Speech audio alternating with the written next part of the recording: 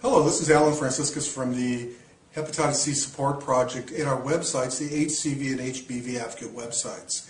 And today I'm going to be talking about some clinical trial data that was released in August on Telaprevir, an HCV protease inhibitor. Now, just to remind you, Telaprevir is an HCV protease inhibitor that works by blocking the replication process of the hepatitis C virus. Last month I talked about two trials that the study results were released in Telaprevir. One is the Advance trial and the other is the Illuminate trial. And both of these trials looked at treating people with HCV genotype 1 who had never been treated before. So you may want to go back and check those out. This particular trial I'm going to talk about with this video update is called the Realize trial. And the Realize study is a study looking at treating people with Telaprevir, pegylated interferon, and ribavirin in people who have previously been treated with pegylated interferon and ribavirin but who did not achieve an SVR. These results are top-line results, and it's important to know the top-line results don't give us the whole complete picture, but what it does give us is a really good starting point, and as more information is released, we'll be giving you this information in video updates and on our website and newsletter. In this Realize study, again, they looked at people with HCV genotype 1 who had had a previous course of therapy with pegylated interferon and ribavirin but did not achieve an SVR. And an SVR is defined as going undetectable, of course, during treatment, and if you're still undetectable 24 weeks after the last dose of medicine, that is defined as an SVR, or sustained virological response. And also it's known as a viral cure. And just to let you know, the information that I'm going to be presenting today is from the Vertex company press release. Now, looking at the patient population, while they didn't give us all the information, they gave us a couple of key components. So, for example, they gave us the viral load information, and it was released that 89% of people in this study had a high viral load, and that's defined as above 800,000 international units. Also, 26% of the patients in this study had cirrhosis. And I bring this up because both of those are negative predictors of treatment response. So, for example, if people have either of these, they're less likely to respond to therapy. It's also important to know that the genotype distribution by subclass was similar between genotype 1A and 1B. Now, looking at the type of prior non-response, we have three definitions, or three types: a relapser, a partial responder, and a null responder.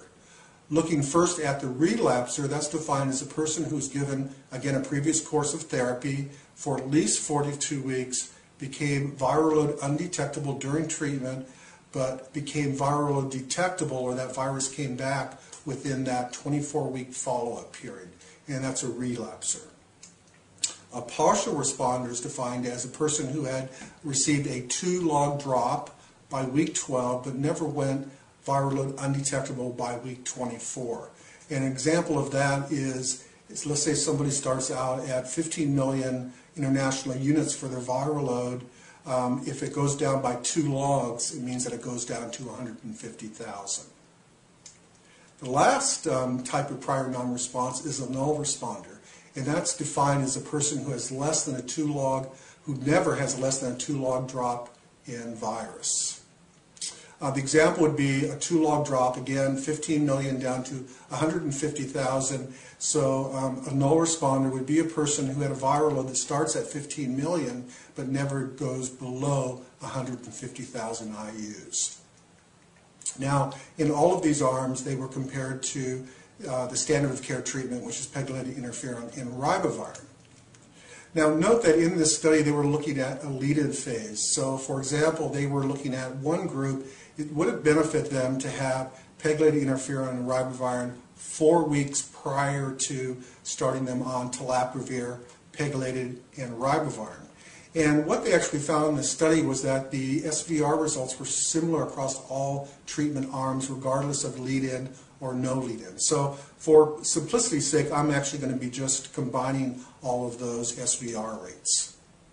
Now, looking at the dose of medication, for 12 weeks, people received Telaprevir at 750 milligrams every 8 hours, pegylated interferon injected sub-Q once a week, and weight-based ribavirin was dosed twice a day.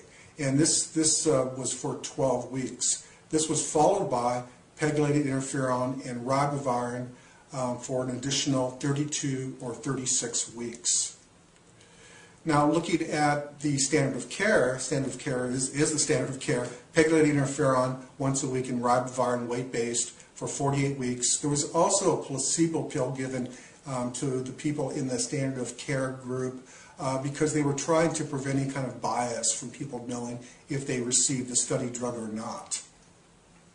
Looking at the overall SVR results, the SVR results were 65% overall in the Telaprevir containing arms compared to 17% in the group that received pegylated interferon and ribavirin standard of care.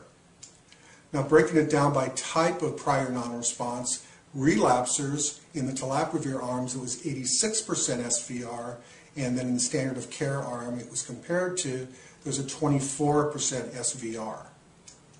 In the partial responders, the SVR rate was 57% compared to 15% in the standard of care arm. And last but not least, in the no responders, the SVR rates were 31%, and the standard of care arm, it was 5%. So looking at the side effects, again, there wasn't a whole lot of information, but they reported that they were, the side effects were reported as mild to moderate in nature. What's important to know, though, is that the discontinuation rates were similar between all of the arms, including the arms that did not receive Telaprevir.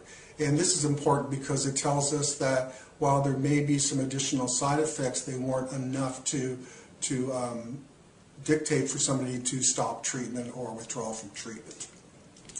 Okay, so wrap this all up. So overall SVR rates were 65%, breaking it down by prior type of non-response, relapsers 86%, partial responders 57%, no responders 31%. Treatment duration in this clinical study was between 44 and 48 weeks, and it's important to know that Telaprevir was not given for any longer of a period than 12 weeks. Now, Vertex has indicated that they hope to wrap up their application to the Food and Drug Administration to apply for marketing approval, and the marketing approval is expected to be granted in 2011 or 2012. Now, if you're interested in this trial and the other trials on Telaprevir as well as Boceprevir, check back online because we are putting together a very comprehensive top-line results of those two study drugs. And as we get more information, we will be updating you on that information. And it's been indicated that at the AASLD conference later this year, the biggest conference for liver disease, that there's going to be a lot more information released. So once again, thank you for visiting the HCV Advocate website. Please let us know if there's anything that we could help you with as far as information or education or any type of programs you would like to see us undertake. Okay, thanks a lot. Bye.